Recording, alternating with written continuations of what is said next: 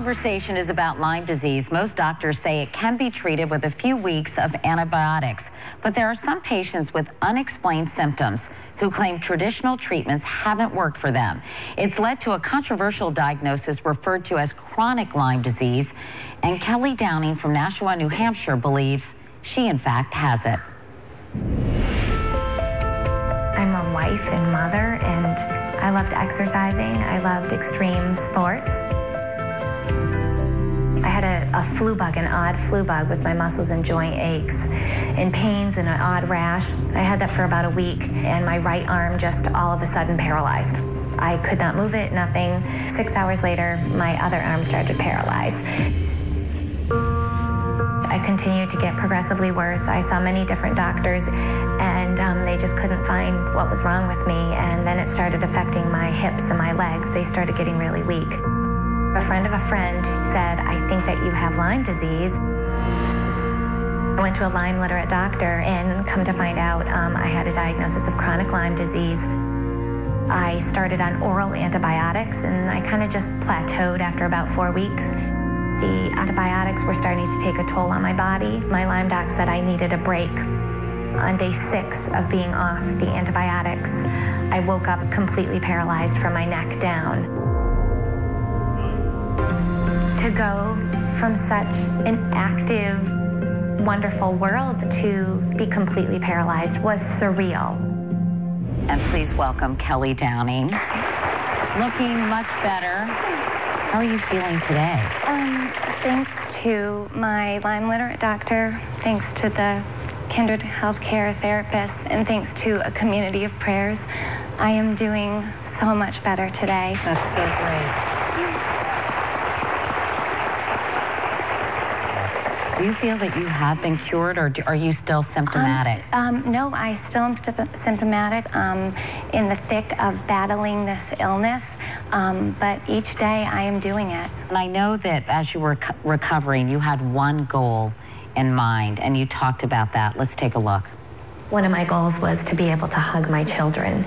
We kept it a secret. I was in my wheelchair as normal with my arms down, and I looked at my children and I said, "Lean in, guys, lean in. I have something to tell you." And as they leaned in, I just lifted my arms and I put it around them and I just squeezed. What do you think? What an ordeal. So how long has this been going on, Kelly? When did you first become symptomatic? It's been a 2-year journey to getting back to where I am now. Dr. Richard Horowitz is of the International Lyme and Associated Diseases Educational Foundation. He's also the author of Why Can't I Get Better? Solving the Mystery of Lyme and Chronic Disease. Dr. Horowitz, I was shocked to see the fury on both sides of this debate. What is chronic Lyme disease exactly? Well, from my perspective, chronic Lyme disease needs to be redefined because the patients who come to me, they don't just have Lyme disease. They have a multisystemic illness, meaning they have joint pain, muscle pain that moves around their body and migrates, tingling, numbness, and burning that comes and goes, memory problems. But they don't just have Lyme. The patients who come to me have multiple tick-borne co-infections. They have parasites like Babesia, they have cat scratch disease, Ehrlichia, Anaplasma, Rocky Mountain spotted fever. You can get one tick bite and get multiple organisms into your body, and it overwhelms the immune system. And the vast majority of my patients have had these multiple infections. If you come into a doctor's office with 16 nails in your foot complaining of foot pain, and the doctor pulls out 2 nails and he asks how you're doing, and you say, "I still have foot pain," that doesn't mean the treatment for Lyme was ineffective. It means you didn't find all the nails. And that's what my book outlines, is the 16 different points of why people stay ill with this disease. Dr. John Halperin is still with us. And Dr. Halperin, I know that the majority of people in the medical community don't believe that chronic Lyme disease is a real condition. Why is that the case? The problem we have is that we base the diagnosis of Lyme disease on objective fact. And in most of these people, there is very little evidence to support that diagnosis using widely used and widely accepted testing. The other thing is that in terms of treatment response, when I was in medical school, we would do much like what you said, which is you treat the patient, you see they respond, and you say, aha.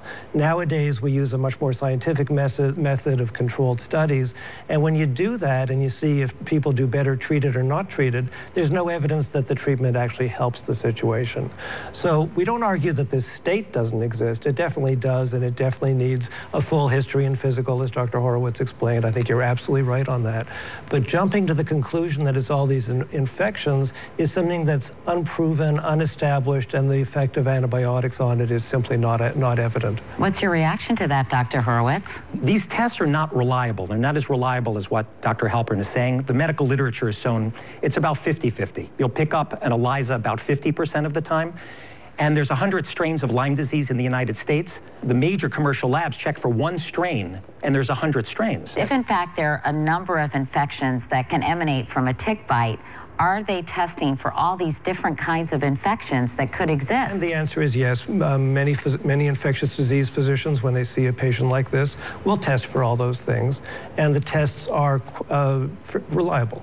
Jennifer Weiss was treated by Dr. Horowitz. And Jennifer, why don't you tell your story? I had 2 cases of Lyme disease. My first case, I finally made my way to a rheumatologist who basically started treating me, and I got worse on treatment until I was almost suicidal. I had 6 weeks of treatment.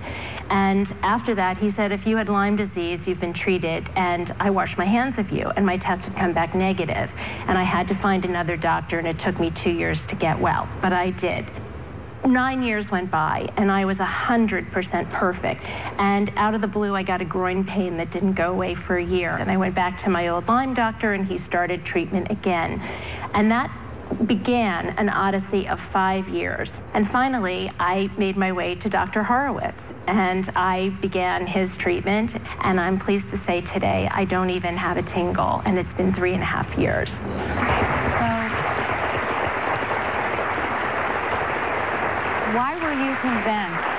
Why were you convinced, Dr. Horowitz, that this, in fact, Jennifer's problems were caused by Lyme disease? What I found in Jennifer specifically was babesia, and when her babesia got treated, her other symptoms, which were the neuropathy from the Lyme, started to get better. Dr. Halperin, what do you think needs to be done?